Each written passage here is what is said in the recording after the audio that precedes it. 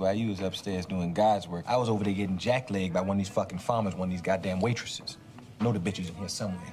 You know they beat me down on my goddamn socks. You lost all our money in the card game, Ray? Fuck the money. It's not even about the money. Fuck the money. I lost my daddy's watch. Man, fuck that cheap-ass watch, man. Oh, I apologize. It gotta stop something. You right. One more again. See, I'll take all your front set, I swear. See how you go back to New York. That's how you're gonna be back in the car, all the way back up. I'm sorry. Fuck that. Say something about the watch, Claude.